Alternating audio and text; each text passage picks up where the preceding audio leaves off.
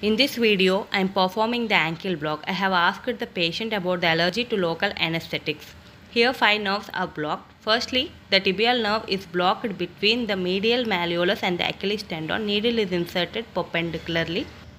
Once the needle hits the bone, withdraw, aspirate and then inject about 5 to 7 ml of the drug.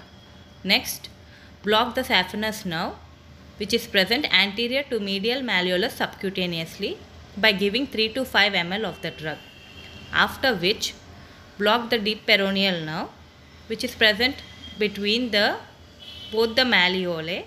Ask the patient to dorsiflex, identify the extensor hallucis longus, then insert the needle perpendicularly. After loss of resistance, aspirate and then give about 5 to 7 ml of the drug.